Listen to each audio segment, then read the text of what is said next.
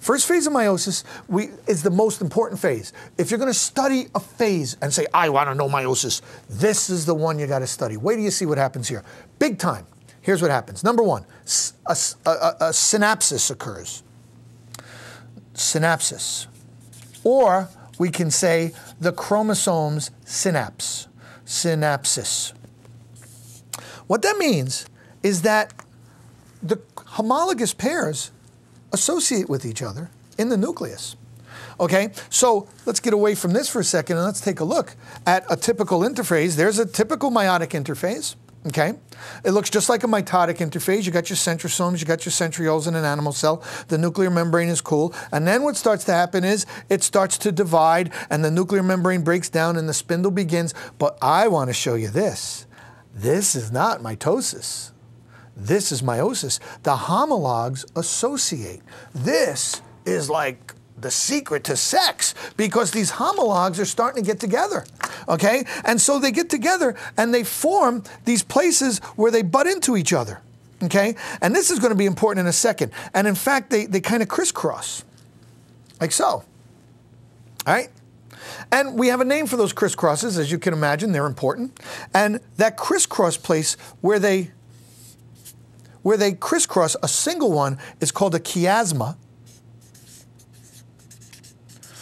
Together, or if it happens 5 times, plural, chiasmata. Chiasmata. Where they crisscross, they form chiasmata. This is in prophase, okay? What are you doing here, you guys? You're organizing. You know, when I used to go to elementary school, we used to be in the schoolyard all the time. I love to use this analogy. And it was time, lunch was over. And Sister Mary Camillus used to take out her bell and ring it.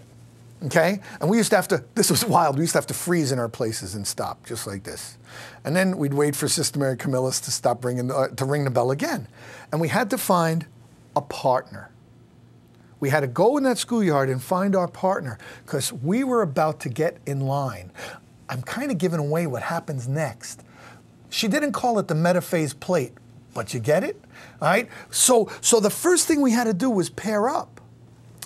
Now, chromosomes, when they pair up, do something that we never did, okay? And they kind of like exchange. They exchange parts, and I'm going to show you that next because a very unusual thing happens here. Sometimes in these chiasmata, chromosomes switch genetic material. And so some genes, now remember, since these are homologous, this is not a mutation, this is not bad news. This is normal because they might just switch some of their genetic material. And what's going to happen is, I'll get a little ahead of myself because this is just so cool. Look, when these things eventually separate, holy mackerel, look what you did.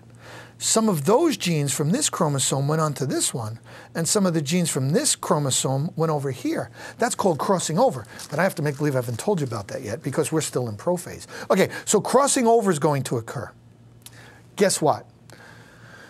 I wanted to spend the most time here on prophase because this takes up 90% of the entire meiotic cycle, okay? 90% of meiosis is in prophase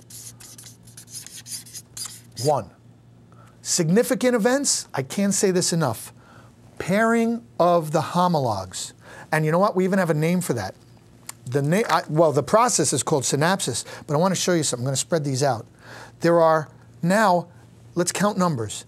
How many strands? What are each of these strands called? Each strand is called a chromatid, right? Remember that. Nothing's going to change.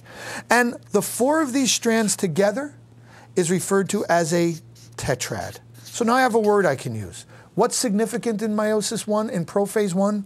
Number 1, tetrad formation. Never happens in mitosis. Number 2, crossing over at the chiasmata. Both of these events become very important later on.